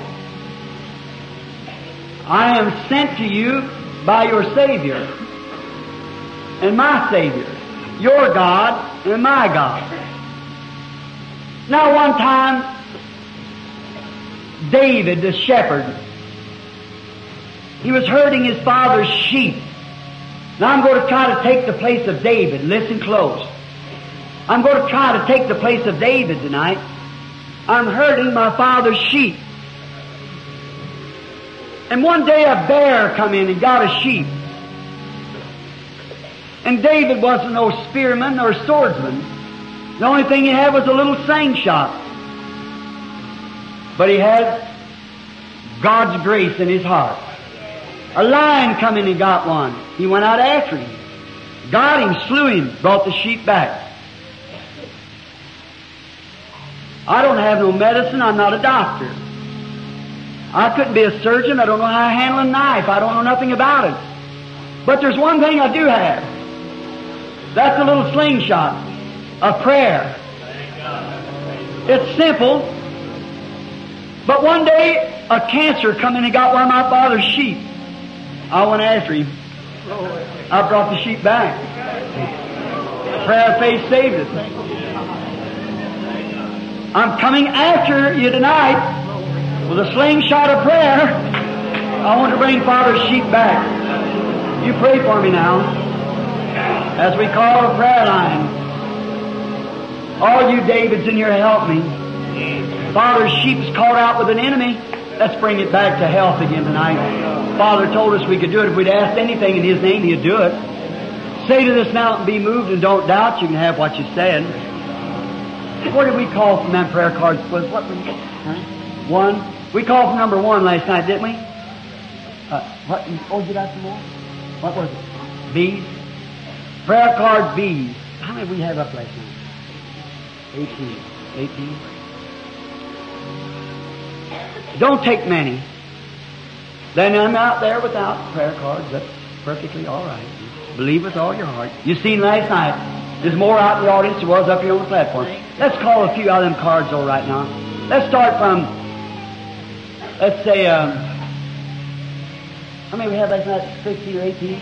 Let's start from 85 tonight. Prayer card B 85. Who has 85? See, prayer card B 85. What? Oh, I'm sorry. 85. Come over on this side, sir, ever who you are. 86. Would you raise your hand quickly? 87 over here. 87. Who has 87? This lady here. You have 87 over here, lady. 88. 89. I didn't see 89. Would you raise your hand? Look at the people in the wheelchair. See where they're at. 89. Look. Did you look at that card? 89. Who's got prayer card 89? 85, 86, 87, 88, 89. Now, don't get the cards unless you're aiming to come on a platform. See, when I call from somewhere, then nobody answers, then let somebody else get the cards go to come. 89, 90. Who has prayer card 90? All right, 91. All right, 92. 93. 94. 94, I didn't see it. Look at somebody over here. These two women sitting here in a wheelchair. They couldn't get up. If their card's called, we'll pack them over here, see. 91, 2, 3, 4, 5. 85 to 95. 95 to 100. And prayer card B, would you come? 90, 80, 85 to 100. Those holding those cards, the rest of you just hold your cards. We'll get to them by and by. 85, 86, 87, 88, 89, 90, 91, 2, 3, 4, 5, 6, 7, 8, 9, 100. Now while they're gathering, them few that we'll start with here, may not get to 1 or 2 of them, I don't know, depends on what the Holy Spirit said. How many in the audience here that does not have a prayer card, and yet you're sick and want God to heal you? Raise your hand. Right? Now, I do not know you, but if you will just look this way and believe. How many was never in one of my meetings before? Let's see your hand. The Lord bless you. We're glad to have you tonight. Now remember, I do not profess to be a healer. I believe there's only one healer, that's God. Amen. And I believe that He's already did for you everything He can do. It's your time next to accept what He's done for you. Amen. But if He was standing here tonight, dressed in this suit, He could do no more for you than what He's doing, what He would do right here now. Is that right? Now, in the Bible, how many believes that Jesus is a high priest? How many knows that the Bible said that He's right now the high priest? Sitting at the right hand of the Majesty on high, making intercessions for us. Is that right? How many knows that Hebrews 13:8 said Jesus Christ is the same yesterday, today, and forever? Well, if He's the same high priest that He was yesterday, and this high priest is sitting on high, He's a high priest now, sitting on high, that can be touched by the feeling of our infirmities. How many knows the Bible says that? That He can be touched. Now, how are you going to touch Him if He's sitting on high? The same way the woman did that touched Him back there. It wasn't her finger on His garment. He didn't feel that. But it's her faith. Many was touching Him this way. But he said, thy faith has saved thee. Now she touched him, and he turned around and didn't know who did it. Is that right? He looked all around, he said, who touched me? And Peter got really provoked at him and said, well, Lord, rebuked him, said, in other words, what are you talking about anyhow? Why would you say a thing like that? Everybody's patting you on the back. He said, yes, but this is a different kind of touch. Amen. I felt myself get weak. Virtue, that strength, left him. He looked all around over the audience, and he found a little woman out there and told her she'd had a blood issue, and her faith had saved her. Is that right? Now, he never said he did. He said her faith in him did. Well, now, if he's the same high priest tonight, the same as he was when he was here on earth, and the Bible says that he's the high priest that can be touched by the feeling of our infirmities, if you touch him, won't he act the same as he did then? He couldn't act different, be the same high priest. How many knows that to be true? All right? Then you, by faith, you look up and say, Lord Jesus, you are my high priest. Let me touch you, Lord, with my infirmity. Have mercy on me. Let Brother Branham call now. I know he's just a man. But you're still the high priest. And now I want to touch you, and you speak to him and call me just like you did that woman. That'll take all doubt out of your heart, wouldn't it? Oh, isn't this wonderful? Not some ancient historical God, but a God right now. How many knows that Jesus Christ said himself that he didn't do nothing until God showed him a vision first what to do? St. John 5:19, verily, verily, I say unto you. The word verily means absolutely. I say unto you, the Son, that's his body, the flesh, can do nothing in himself. But what he sees the Father doing, that doeth the Son likewise. Is that right? Then he never performed one miracle until he saw a vision of it being done. Is that right? If he did, he told something wrong. And he couldn't tell nothing wrong because he was God. See?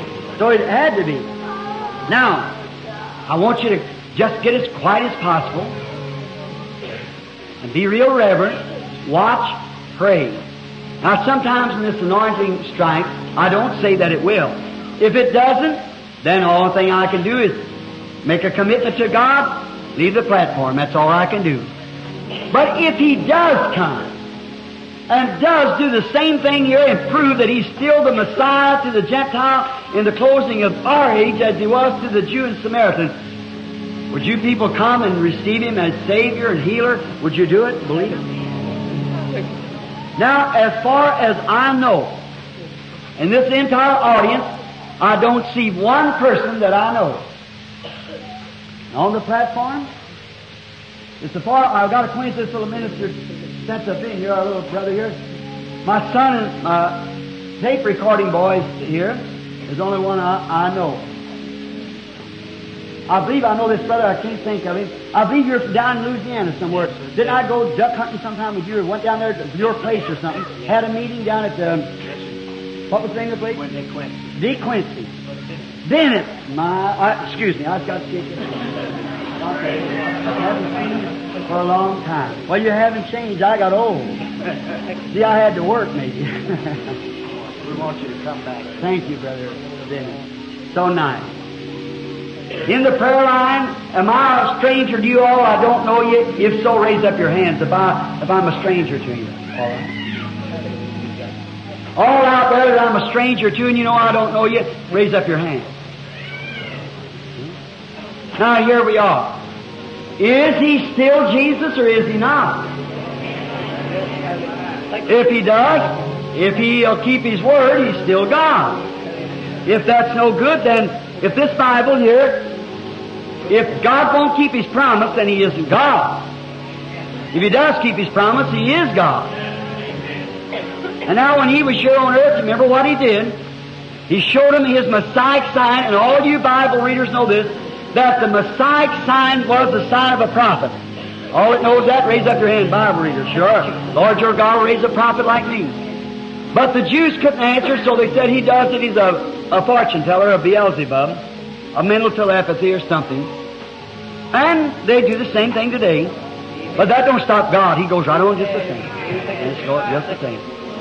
Somebody will believe it. Now, if I could heal any of you people here, I'd do it.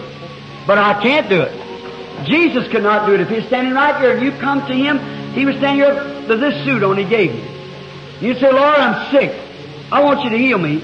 I imagine he'd say something like this. Child of mine, don't you believe that I did that? Was not I wounded for your transgressions, bruised for your iniquities? With my stripes you were healed. Don't you believe that? I've already done it. Now, what did he say back there? I can if you believe. Well, it's already done now, so you just have to believe, that's all. So the only thing that he could do would be something to show you that he was the Messiah. So his body tonight is sitting on the throne of God. We believe that, don't we? Someday he will return to the earth in the millennium and sit on the throne of David. That's right. But he's sitting on the throne of God tonight in glory, ever living to make intercession. But his spirit is back here in the church. And his spirit does the same things as I said this morning. If the first branch of the vine brought forth the Pentecostal church, every real branch out of that vine will bring forth another Pentecostal church. Amen. But we got a lot of grafted branches, and they bring forth after their kind. We got Methodist branch, graft into it, Baptist branch, Pentecostal branch, every other kind of branch, it bears its own fruit. You can take an orange tree and put a grapefruit in it, it'll live off the life of that tree, but it'll bear a grapefruit. Put a lemon in there, it'll bear a lemon, not an orange, yet it's living off orange life. See? Any citrus fruit. Any church professing to be Christian thrives off of the glory and praises of Christ. But it can't bear the fruit. It won't bear the life of Christ until Christ puts forth that branch himself. Then they'll write another book of Acts behind it. That's right. Because it is the acts of the Holy Spirit in the church. See? That's the way it is tonight. Jesus Christ is the same yesterday, today, and forever. Let us pray now. Everybody get real quiet. Don't move. Sit still in your church or your seat, pew, wherever it is. Just sit real still for a while. Be reverent. Father, this is a great statement. But here tonight, over just 100 or few people here sitting here, I've asked you to come forward, whether it be tens of thousands, yes, hundreds of thousands. You've never failed us yet. My days are growing dim now, Lord. Someday I'm going to have to close this Bible for its last time. If I should go tonight, you've proved the testimony to be true. Since a little lad, I told him that I saw a light. It was amber, like a pillow. You've let science all around the world take that picture and examine it. Many times as you come, now it's in Kodachrome color. You let it be taken a few weeks ago. Germany, Switzerland, around in the world. Cameras of the nations. If I die, the mechanical camera speaks that I told him the truth. Your very presence shows that it was the truth. Your Bible claims that it's the truth. Father, may people believe it as truth and receive Thee tonight as their healer, as their Savior, as their King, as their Lord. Lordship to govern, to rule in their lives. Grant it, Lord. Now with myself in this church, I commit all into Your hands, that You might do something tonight to show these people that You're still the God prophet. You're still God. You died to take away sin, but You rose up the third day. You said, I have power to lay my life down, and I have power to take it up. No one took it from you, no one raised it up. You laid your own self down, raised your own self up. The Bible said God raised Him up. And it's true. Father, You're alive forevermore. Living in the hearts of Your people with the promise, the works that I do shall they do also. I'm quoting this, Lord, because You're true to Your word. And You said, as it was in the days of Sodom, it'll be that way just at the coming of the Son of Man. And we remember when those signs were performed in Sodom, it was just a short time until the fire fell and burnt Sodom. We are looking forward any time, Lord. We see the sign appearing. We see the world in the Sodom condition, the promises of God made manifest. Will You do it once more tonight, Lord, for the honor and glory of Him who taught the Word? I ask in Jesus Christ's name for God's glory. Amen.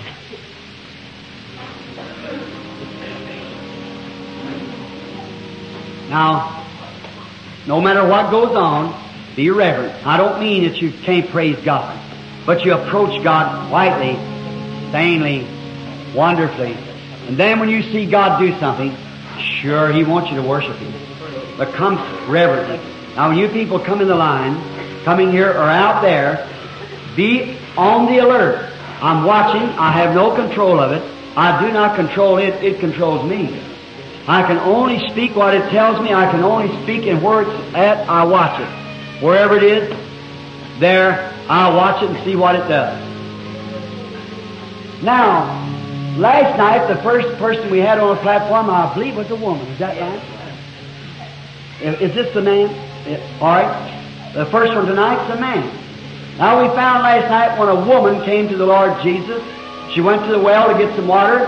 Jesus talked to her a little while, and directly He found her trouble. And He said, go get your husband. She said, I don't have no husband. He said, that's right. You've had 5, and the one you're living with now is not yours. She said, sir, I perceive you're a prophet. Now, the great rabbis and teachers and churchmen said he's a devil. Did you know the devil was the one that confessed him to be the Son of God? And the preachers confessed that he was the devil? That's one time the devils was right. Look at Paul and Silas coming down, that little fortune teller sitting up there. And that little fortune teller said, these are men of God to tell us the way of life. The preacher said they're roustabouts. They turned the world upside down, the imposters. See, that devil knowed more about God than they did. That's right. Now, but it's not so with my brethren in these days. These are men, not saying about preachers here. They wouldn't be sitting here if they believed that. They'd be gone. They're sitting here because they believe it. They preached of it. They believed it. They stood on the street corners. They cried. They begged. Thank God we're living to see the day that He's fulfilling His promise. Your pastors, you ought to be proud of them. I am, and I know he is too. Man of God. Now this man standing before me, I do not know the man. He's a lot younger than I. I've never seen him in my life as I know of. But he's standing here for some purpose.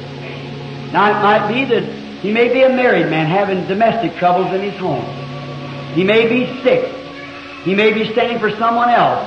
Maybe financial needs. I don't know what he's here for.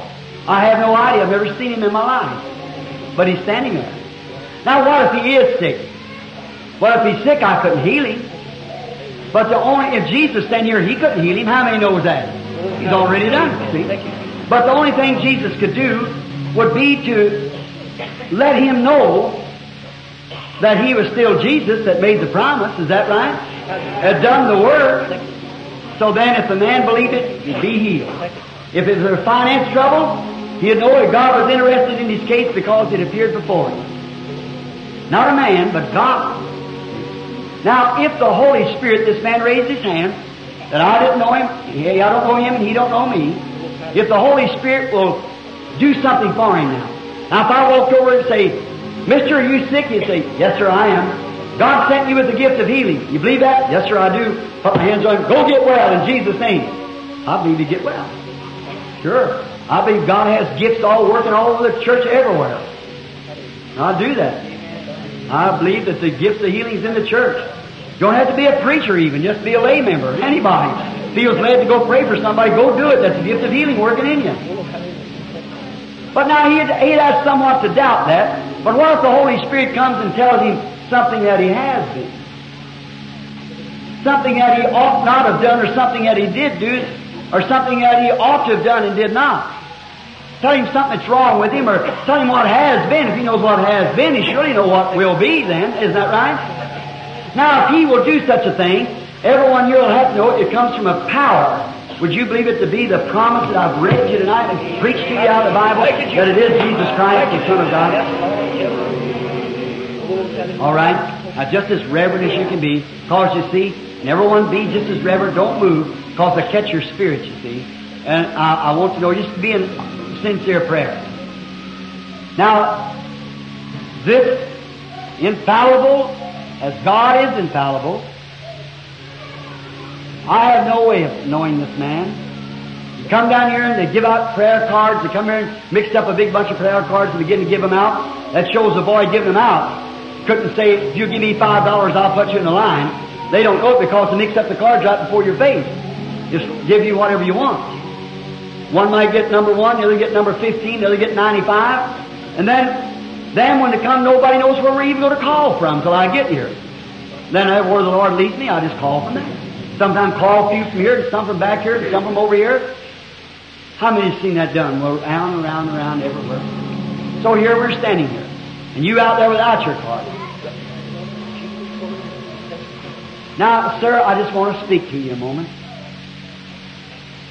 Of course, standing there, crying out Jesus, raising up your hands, of course, would give me to know that you are a Christian. Or you could just be impersonating him.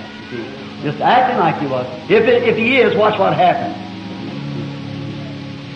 Now, they've slipped in the line a lot of times. They've packed them out and everything. So, if the Lord God will tell me something about you, this waiting audience, something that you're here for, what's your reason standing on the platform? You could be the judge whether it was right or not, would you? You know where it was right. And if it is right, you'll be willing to say it's right. If it's wrong, say it's wrong. That's all.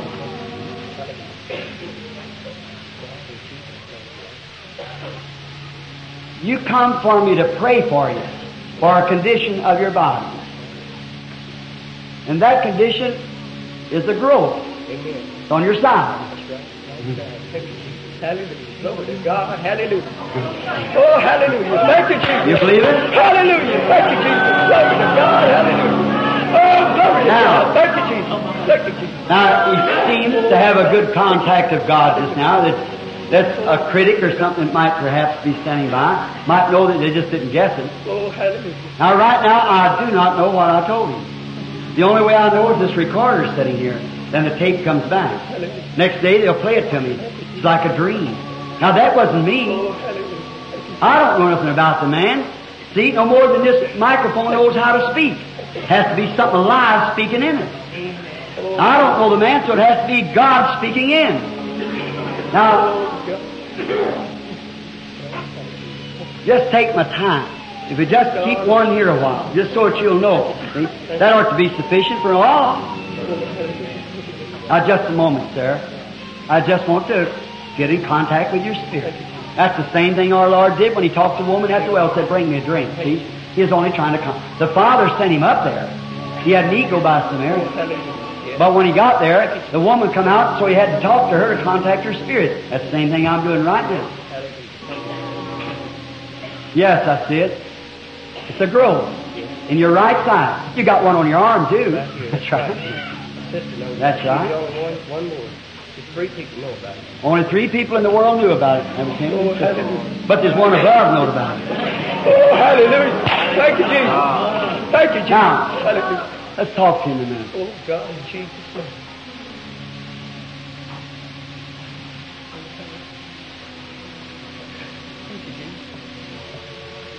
You've been praying for someone else, too. That's right. A child. That's right.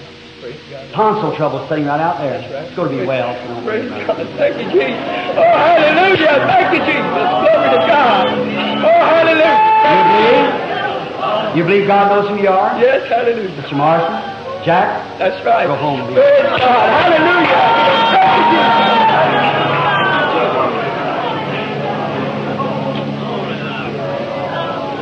If thou canst believe.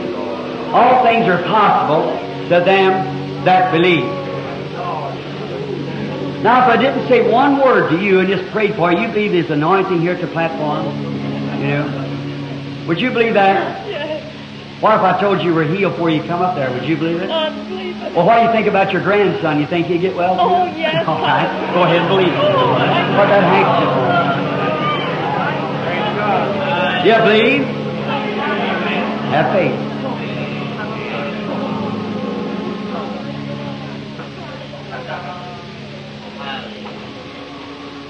You're just a child to me. Young woman. I don't know you. But here's the same picture, like in St. John, the 4th chapter. A woman and a man. Lovely young woman stands here. Looks as healthy as she can be. I don't know nothing about her. Never seen her in my life. We're strangers to one another, aren't we, lady? Yes, sir, we are. If God is the Word of God, which is Christ made flesh, and if He can be made real in our flesh, which He sanctified with His own blood, sending in His Holy Spirit to tabernacle, God was in Christ. God come down and built, He made a tent like man. He changed His caste and became man, God did. That He might sanctify a church that He could live in and for 2,000 years work His miracles and prove that He was the same God living in His people. God tabernacle in man.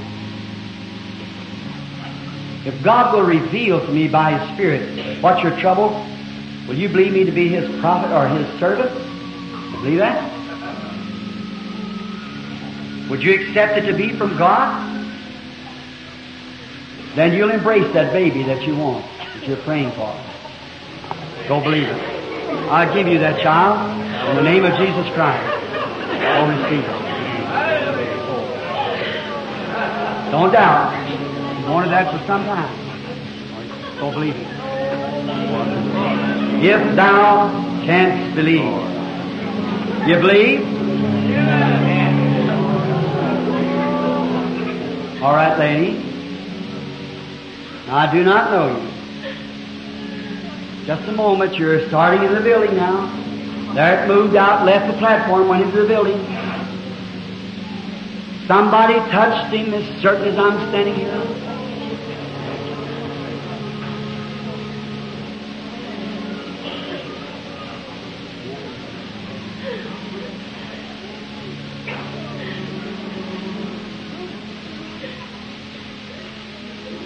There's a younger woman standing here.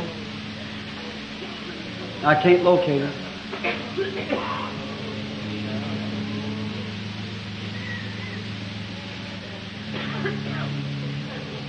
I see her. Got neck trouble, arthritis of the spine. Do you believe with all your heart? Jesus Christ will make you well. You accept it? Believe it? The little lady sitting here with glasses on, dark hair. Stand up. I give you your healing in the name of Jesus Christ. What did she touch? Ask the lady. I don't know you do it, lady. I do not know you do it. No. If I don't know you, raise up your hand, shake your hand. If that was your trouble, what He told you, shake your hand. Now you're healed. What did she touch? She's 30 feet from me. She touched the high priest. And he acted just like he did at the beginning. Now that's the same Jesus, the same yesterday, today, and forever. Hallelujah. Have faith. Don't doubt. Some of the rest of you, I challenge your faith. To believe not me, believe the Word of God. Believe I told you the truth. I challenge your faith to believe that. Right behind her, you did, didn't you, lady? Sitting right behind her there, sitting there with high blood pressure. Stand up on your feet. If that's true, raise up your hand. If I don't know, you raise up your other hand. I give you your healing in the name of Jesus Christ. You touched Him. He sure knows about you. Go home and be well. Have faith in God. Don't doubt. You believe with all your heart?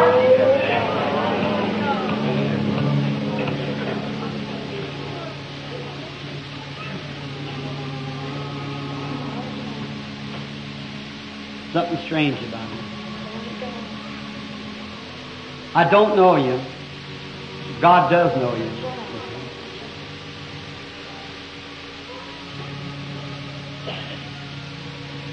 You believe God will heal you and make you well? You're not from here. You're from a place called Huntington. That's right. Her name's Miss Dave. That's right. You're praying for a brother. Oh, yes, Our brothers in Galveston yes, in a hospital. He's yes, an addict. Yes, sir.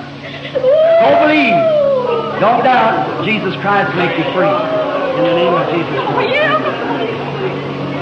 Have faith in God. You believe?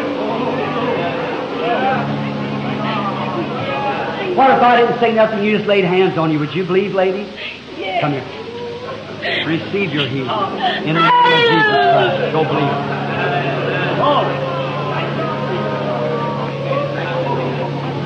What if I told you that diabetes would be gone? Would you believe it? Don't believe it. Don't doubt it.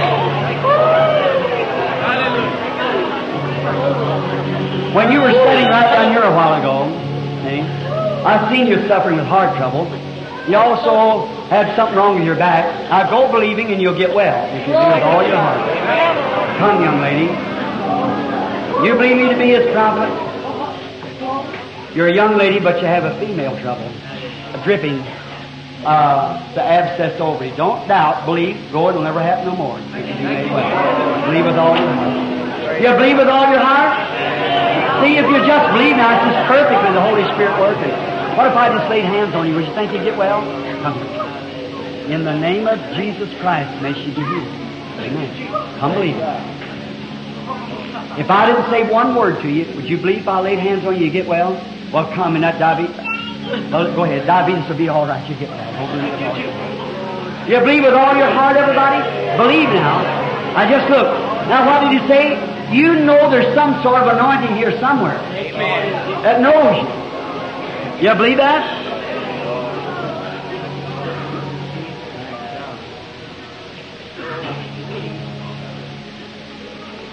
A little lady sitting there praying, shaking her head, heart trouble. But stop fearing, believe with all your heart. You're going to get well anyhow. God's going to make you well. That lady sitting out there praying for her unsaved son. Believe with all your heart.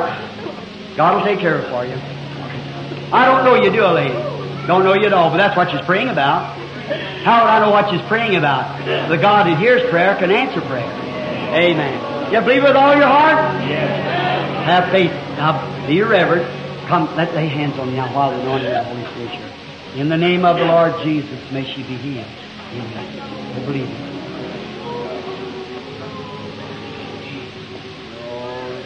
You know, really, it's your nervousness that did it. Made your stomach like that. Now you just raise tonight and say, I'm finished with it. I believe God, and then go eat your supper. Amen. In the name of the Lord Jesus. Someone might say if you're old, your heart's weak anyhow. But it isn't. You got a nervous heart. You've had it a long time. Go believe with all your heart. You'll get well and you'll go home. You'll well. Praise God. With all your heart.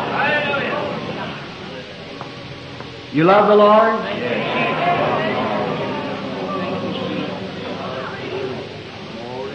Something happened, but I can't find it. It's just, everything's becoming a blur to me now, see. How many know with the visions do you that way? Daniel saw one whose trouble at his head for many days. How many knows that? Sure. One woman touched the hem of the garment of the Master, and he said, virtue's gone from him.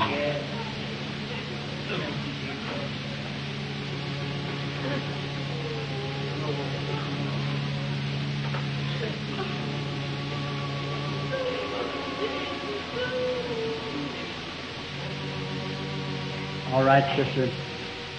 Come believing now. You'll never be crippled with it. In the name of Jesus Christ, may she be healed. Believe with all your heart. Do you believe with all your heart, everybody?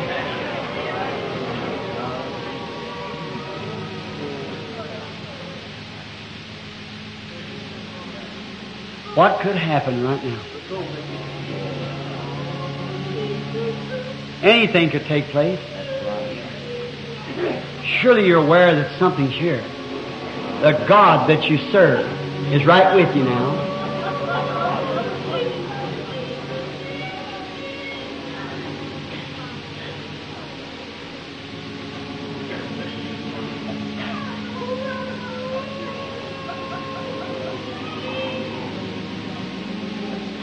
I see a lady sitting here with her head up. She's praying. That light's hanging right over her. I'm just afraid she won't catch it. She's got bowel trouble and back trouble. Oh, God. Hope she...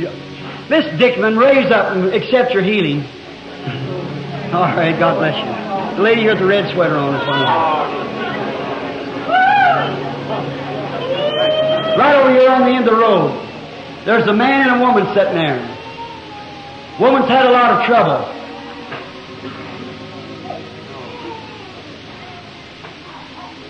She's had about a dozen operations.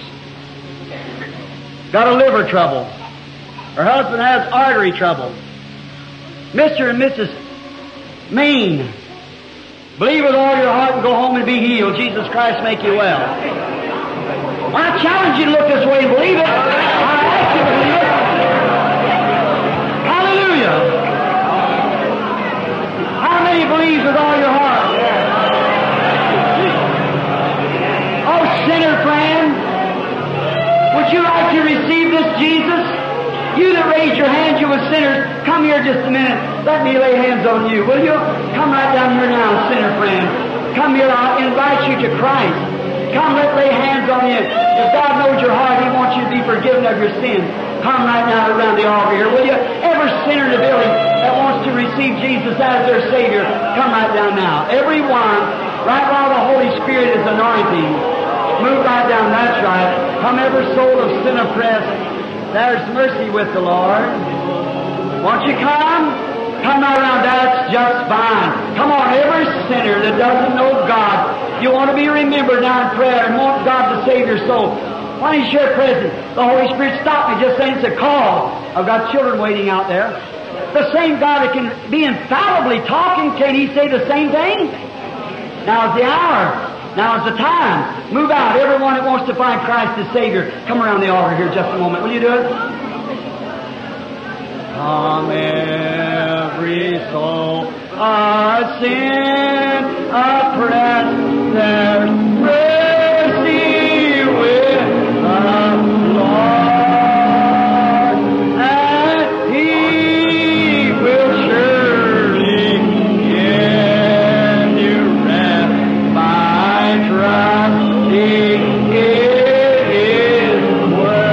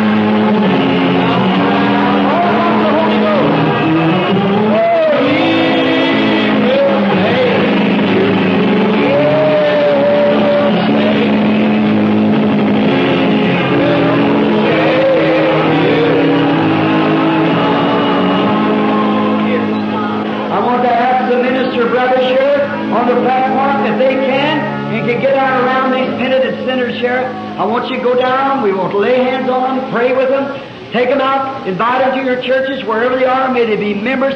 Look, friends, you that's standing here, there's only one thing. Let me show you what's happened. Jesus said, no man can come to me except my Father draws him. Then God brought you here. He never brought you here in vain. You rose up from your seat and come. That's all you can do to make a confession. He that will confess me before man, him will I confess before my Father and the holy angels. That's what He promised. He that believeth in me, though he were dead, yet shall he live. Whosoever liveth and believeth in me shall never die.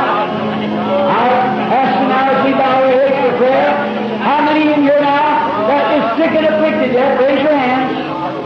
Now you lay your hands over on one another. Put your